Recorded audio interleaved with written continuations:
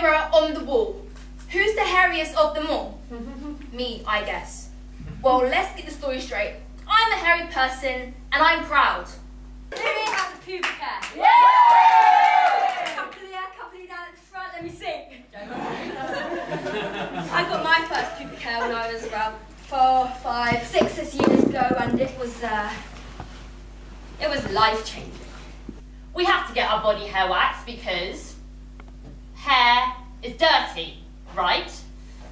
Body hair makes you smell, right? No boy wants a girl with pubic hair, right? Picture this. Yellow walls, a flickering white light, the underlying smell of BO mixed with Victoria's Secret spray, and a cluster of girls chattering. This is the infamous PE changing room. Cue dramatic music. And then there was me, who didn't really understand all of this. I mean, to be honest, I didn't actually grow any armpit hair till I was 13, 14. I had it everywhere else, which was kind of random, but this gained me validation. I know. But it was the legs where the issue lies. I used Veet once, that hair removal thing. I remember using it and my skin was turning red and I was rubbing and I freaked out because it was just burning, and I remember I stopped and it was just silent. I was on my own. And the fucking smell. It just lingered and I rubbed and I rubbed. I want to be flesh.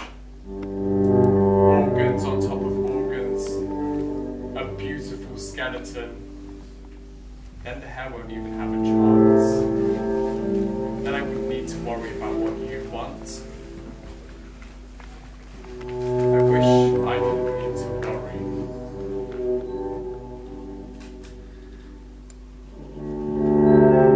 In the witch hunt of the 16th century, it was believed the devil hid in your hair, so women suspected of witchcraft were completely shaved. However, hair down there was celebrated. Slang terms for pubic hair from the Renaissance include feathers, fleece, moss, plush, plume, and the admired abode. Right, I'm Sue! Welcome, it's your first appointment with me, isn't it? Come on through. Sorry it's a little bit late, we had a little bloody bikini wax issue. Okay, so just lay yourself down there. Fantastic, so, what can I do, my love? So, go into Mago. Oh, the girl, I know. So I was just, I'm going to be in short, so I thought I'd get the, just a little half done, Not here. Yeah, and, I don't feel like going there. Are you sure? Because if we're going to do the bottom part of the leg, we might as well just do the whole thing. Let me get my team in. Come on! No, Honey, you need okay, Keep up!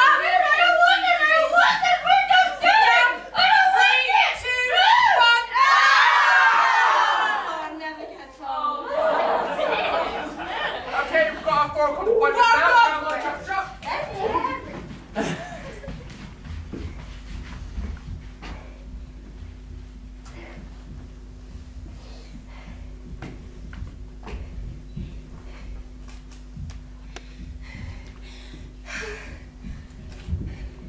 So, what does non-binary mean to you? Because to me, it's someone who wears and grows and behaves however the fuck they want. Someone who wears makeup because it makes them feel beautiful. Someone who grows their body hair, their moustache, their unibrow, their beard, their armpit hair. Being non-binary is euphoric because I can be any shape or colour. It doesn't change who I am.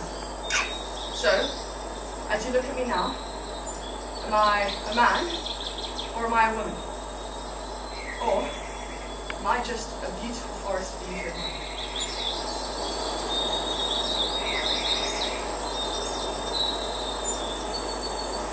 I see a woman stretched along a beach, two-pieced in the sun's glare, shaven and unfiltered, sea salt and swishing hair. She is freedom and she is artistry, she lives without care. And though today I greet my shaven self, perhaps I'll meet her there.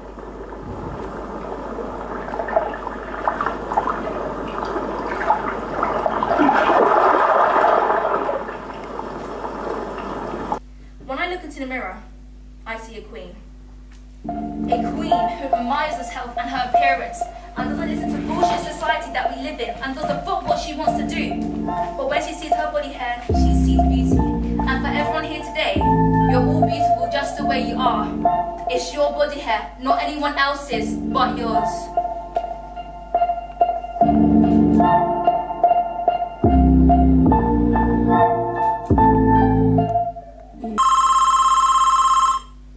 Hello, welcome to Body Hair HQ, sponsored by Veet. How can we help you today?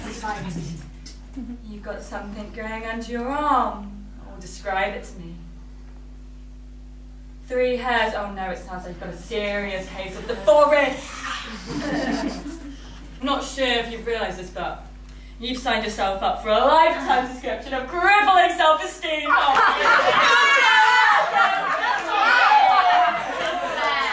What was that? You don't want it? Well, kid, you better start acting like you want it. You think the boy is going to like you back like yourself? That's what I thought. That's what's going to happen if you don't listen to my advice. Okay, you didn't like the razor, that's fine. We've got a whole range of products. Oh, I'm so glad I could get you to see reason. To Veet or not to Veet? It's not a question, I can just do it, right? But see, the dilemma at hand, the dilemma with this brand, isn't exactly a new one. Trust me, I've been there before, hon. I just wish I was someone who wouldn't come undone from one stupid comment. Is that hair on your legs? Yeah, Rachel, it is. And so I start on this cycle, right?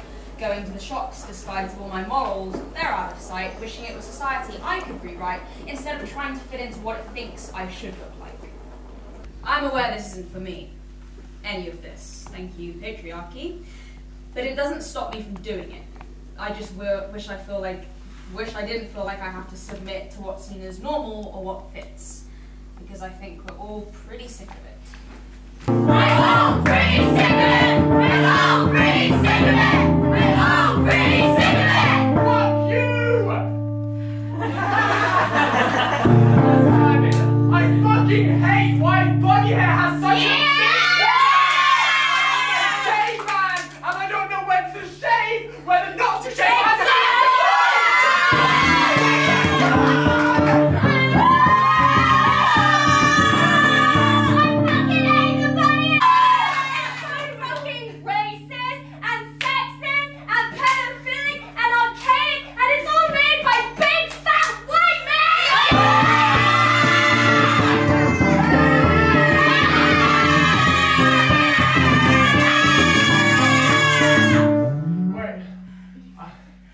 I think it's a pinata, so we can...